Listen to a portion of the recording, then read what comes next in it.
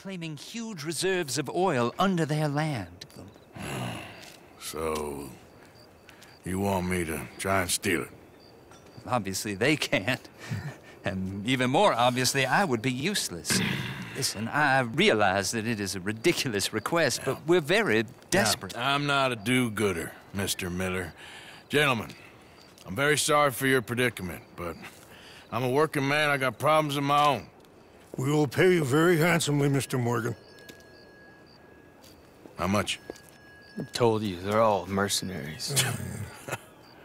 There's a price on my head in 2 states, my friend. The government doesn't like me any more than it does you.